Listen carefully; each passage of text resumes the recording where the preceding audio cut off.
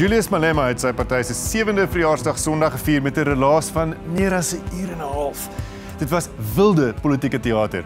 As jy nie die ellelange toespraak gekyk het nie, moenie worry nie, Remanta Botha het wel. Hier is van die hoogtepunte.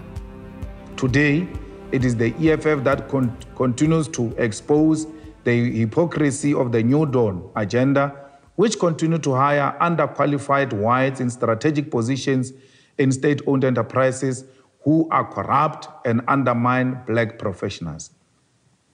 The supposed New Dawn, led by Jamnandas, today claims that not all corruption is criminal because their agents are the ones hiring family members and awarding corrupt tenders to their companies while they preside over the SOEs of the country. There is no difference between the current regime, which is in bed with the Minels, the Ruperts, and the Oppenheimers, and the previous regime, which was in bed with the Guptas. They are all selling our country to the highest bidder. Zuma was selling the country for a plate of curry, and Ramaphosa is selling the country for a glass of wine from the Rupert family.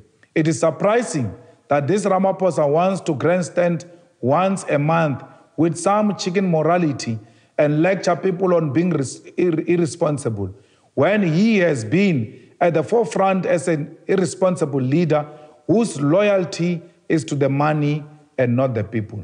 We want to warn South Africa that the decision to be led by mediocrity will result and will end in tears. It is evident, however, that the scientists advising government are in the pockets of politicians and possibly of the white monopoly capital establishment because their advice is changed to suit the agenda of politicians and white monopoly capital. The only measure that makes sense is a return to level 5 of lockdown while providing the necessary relief to business and the poor in order to protect lives from this deadly coronavirus.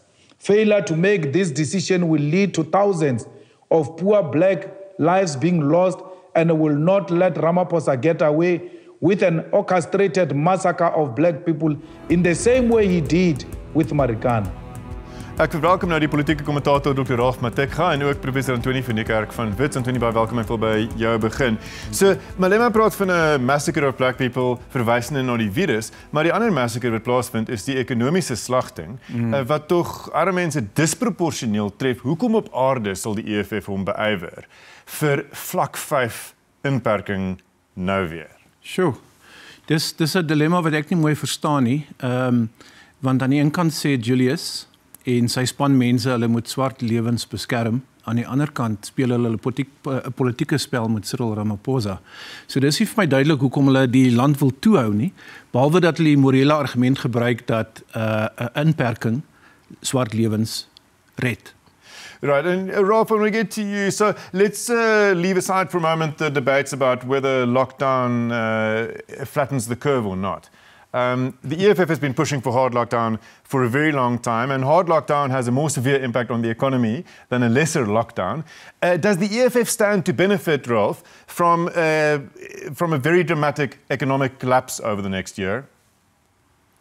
Well, it is a miscalculation that they're insisting on hard lockdown because there isn't much of a popular support for hard lockdown. I mean, they're also having this kind of a false dichotomy where they tend to believe that it is only the rich and white who stand to benefit from the economy while the poor have got nothing to lose and they can continue under the hard lockdown. Whereas the reality is actually that the rich can actually survive with further hard lockdown, whereas the poor are the ones that are struggling. So for them, they stand to harvest anything out of this. And I believe that the problem here is that the ANC government just keeps on giving to the EFF, where one does not even have to try the EFF, whether they make sense or not. You just have to look at the blunders by the ANC on the manner in which this lockdown is being managed. So they stand to benefit out of that, with economic desperation out of that, even if it will have been caused by the measure that they supported, which is hard lockdown. They stand to benefit even out of that. They're going to be pointing fingers at President Ramaphosa, saying that you massacred black people. And I mean, they are not offering any alternative. They're just waiting to cultivate political mileage out of this. Quite. En Anthony, dis nie net Ramaphosa waarna Ralph nou verwys het, wat geteken is in hierdie baie lang toespraak nie, maar ook Pravin Gordhan.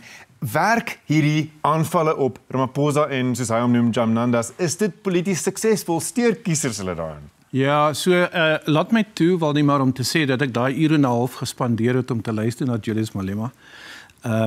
Wat hy doen is, hy ontwikkel 'n narratief, hy vertel 'n storie om te verduidelik vir die gemiddelde kiezer dat die EFF en mense soos hy is sosialiste en hulle hang die marxisme aan, en as hulle in bewind gaan kom, so binne 'n paar jaar het hy vir ons verduidelik, oor 5 of 7 jaar, dan gaan hulle nasionalisering, grondonteiening en al die goeie dinge doen, en die slang in die gras is wat ek nou noem nieuw apartheid.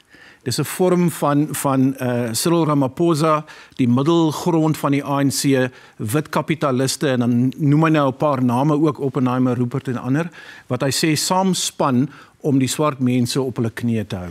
En dis 'n boodskap wat hy met smaak vertel, en sy span doen dit ook. Hulle vereenvoudig die ding, en dit trek 'n klomp mense aan. Goed, maar hy veroordeel wit monopolie kapitaal in die Ruperts, maar hy drink self Rupert en Rothschild wyn by hulle funksies.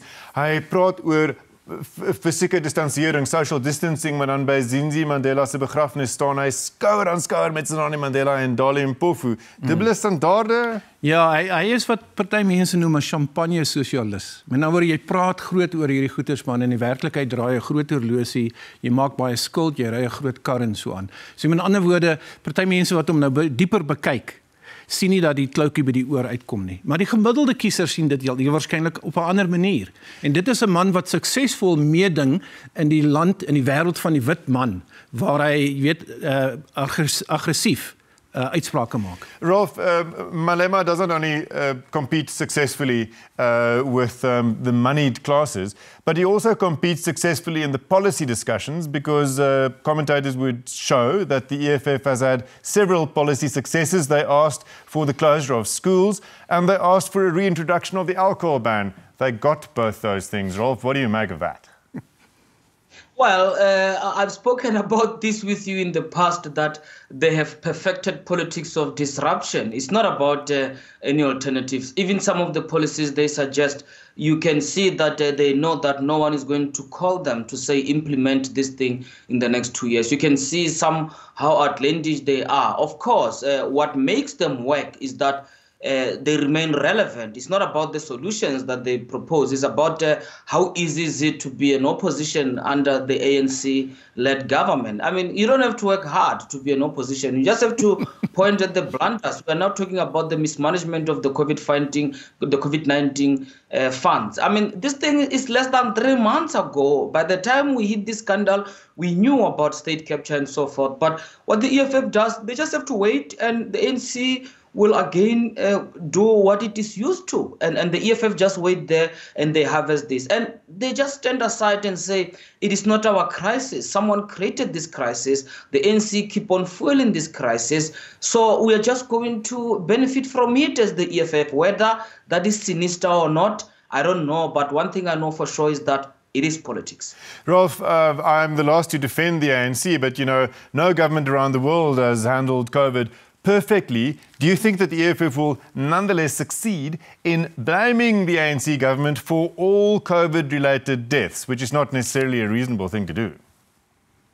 I'll tell you the irony. If you come out and you say you hate someone that everybody else hates, I don't think you're going to make an impact anyway. People are already angry with the ANC. I don't think people need the EFF. I don't think people actually, you can see some of the middle class, when the EFF is criticizing the ANC, it's almost they're saying that, shut up, you are cut from the same cloth. What about the VPS? We know the problem. So irrespective of how angry the EFF is, towards the ANC, I don't really think people will want to hear the EFF on that. People already are genuinely upset with the ANC. And I think that is where the problem is going to show in the next elections. Anthony, jy knik? Nee, ek stem met hom saam. Die EFF gebruik die politiek opportunisties om voordeel te trek uit die ANC swakhede, maar ons weet baie goed, as jy net onder die oppervlakte krap, dan kom jy by hierdie VBS-skandaal uit, en ons wag almal vir, is dit Pearlie Joubert, wat vir ons wys hoe vrot die EFF se binnekring eintlik is. En binnekort dink ek, en oor 'n paar maande gaan hulle in die hof verskyn. Paulie van Wyk, né? Paulie van Wyk. Ja, Pearlie was ook baie goed, maar werk dit nog? Want hulle het 700,000 stemme bygekry tussen 2014 en 2019 algemene verkiesings. Ek weet dis nou nog 'n hele paar jaar voor die volgende algemene verkiesing, maar Anthony, die EFF het toch nooit kiesers beïndruk met hulle vermoë om enigiets te bestuur nie. Dit is juist hulle retoriek wat tot dusver vir hulle stemme ingebring het. Ja, so met ander woorde, hierdie ding van op munisipale vlak of op distriks op provinsiale vlak waar in koalisies gaan, dit het glad nie gewerk nie. Dis 'n groot minus dink ek vir hulle. Julius het baie slim in sy toespraak hier na die einde toe mense moeg geraak het gesê, ons stel voor dat die verkiesings van volgende jaar uitgestel word sodat ons jy ken die storie, nee, sodat ons in 2024 een groot verkiesing kan hê op 3 verskillende vlakke.